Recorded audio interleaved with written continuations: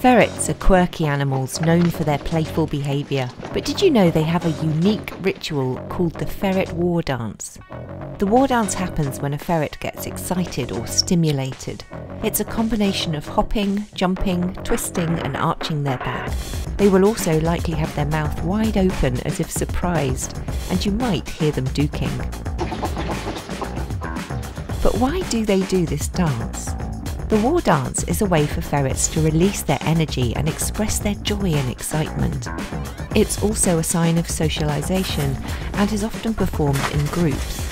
Interestingly, the war dance can sometimes be mistaken for aggressive behaviour, but it's not.